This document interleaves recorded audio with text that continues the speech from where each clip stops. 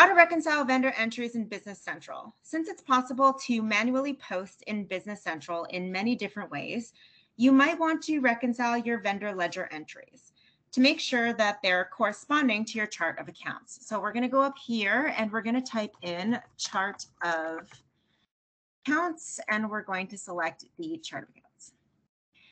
Now we're going to go here because you can do this with a report. So if you look into your chart of accounts and you find your vendor's total account, so I'm going to type in vendors here, sorry, vendors.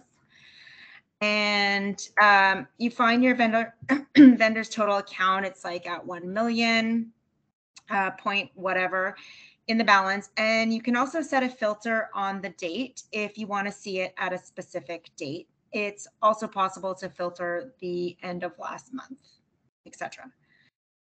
So there's a report here called Reconcile Customer and Vendor Accounts. So I'm going to go here and I'm going to type in reconcile.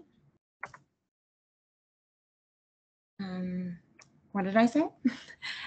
Customer. And there it is. We're going to click on that.